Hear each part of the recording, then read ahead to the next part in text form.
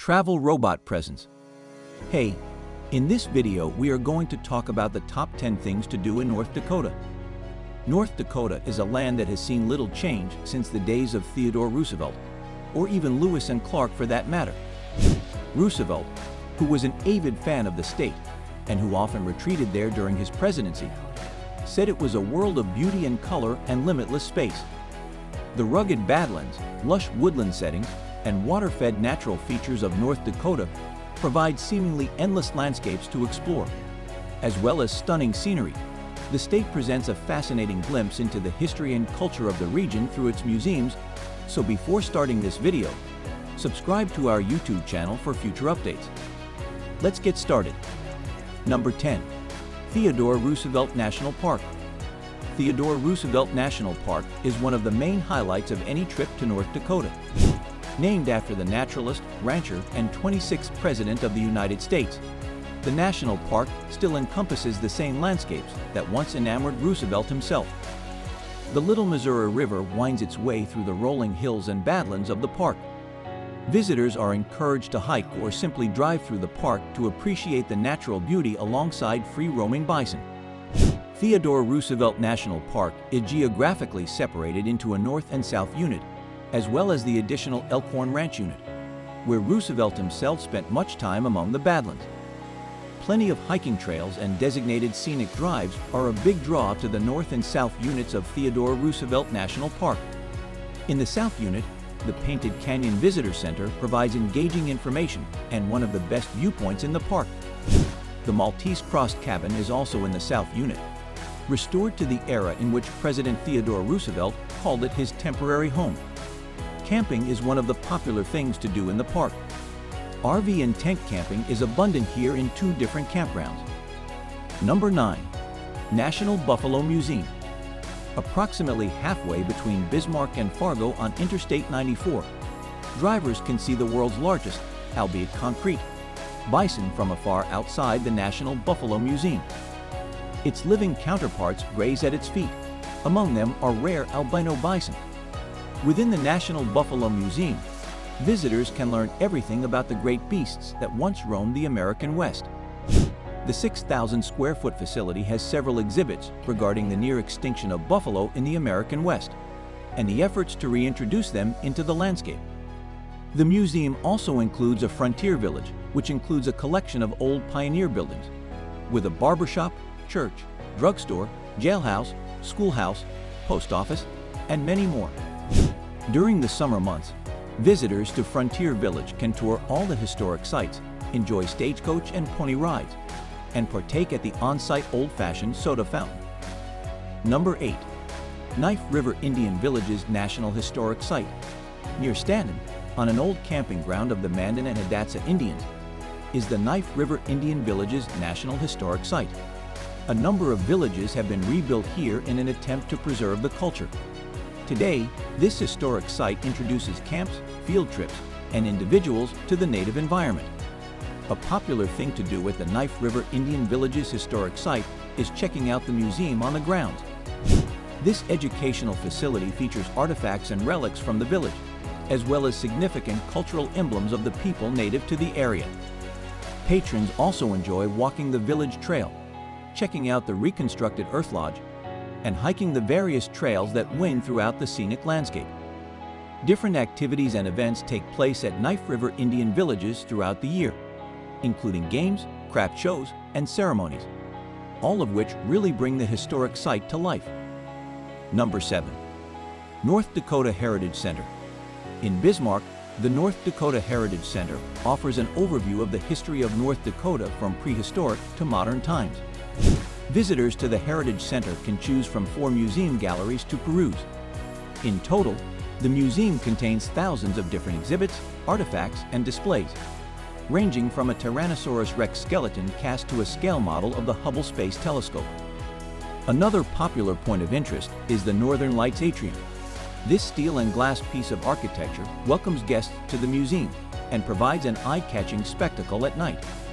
For warmer months, the immersive landscapes of the Capitol Arboretum Trail at the Heritage Center also draw some interest.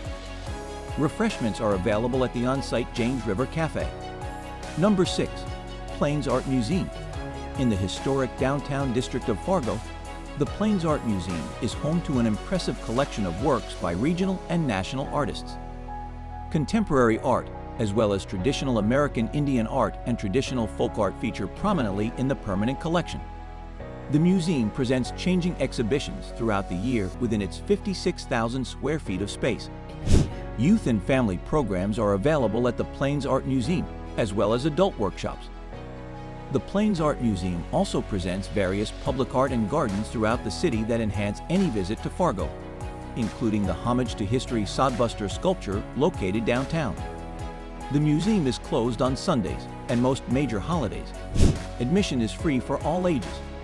Number 5. Scandinavian Heritage Park. The Scandinavian Heritage Park in Minna offers a unique look at aspects of Scandinavian culture in the countries of Sweden, Norway, Denmark, Finland, and Iceland. This outdoor museum includes numerous replica buildings, statues, and cultural points of interest to explore. Visitor favorites include the replica Gull Stave Church, an 18th century home transported from Sigel, and a 25-foot-tall Swedish Dala horse on display. Also on the grounds, the replicas of a Finnish sauna and Danish windmill are popular spots for visitors and photographers. Attractions are not heated at Scandinavian Heritage Park, and the summer is the best time to visit. The park offers tours of the various on-site buildings between approximately mid-May and late September. The end of the season at Heritage coincides with the annual Norse Coastfest, which takes place at the fairgrounds every year. Number 4. Fort Abraham Lincoln State Park.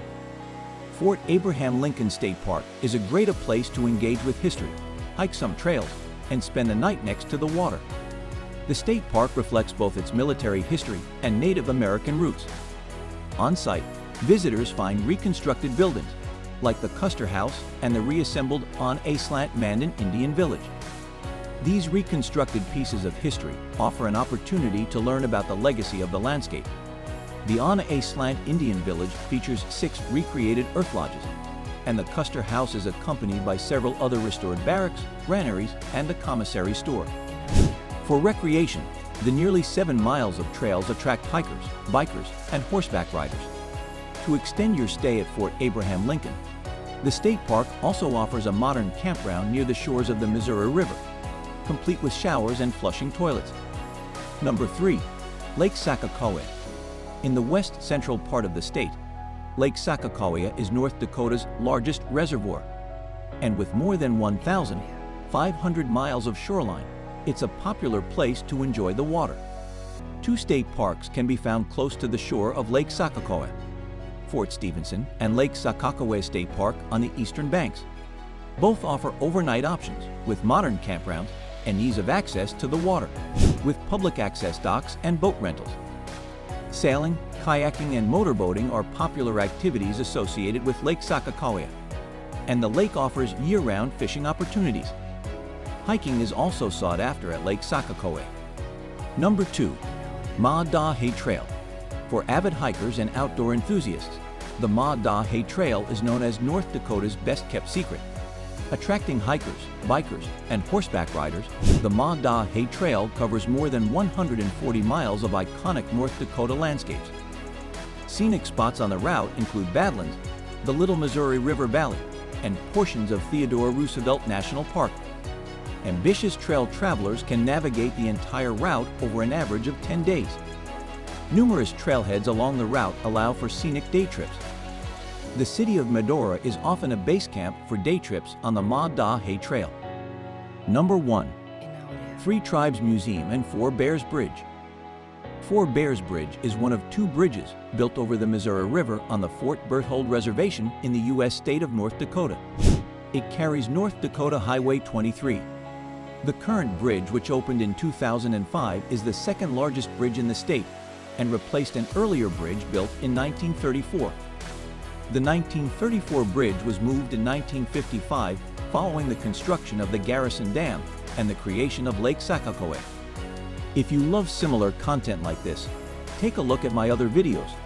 And if you like it, please smash the like button and make sure you subscribe to the channel and hit the notification bell. If you have further questions, feel free to comment down below. See you in the next video.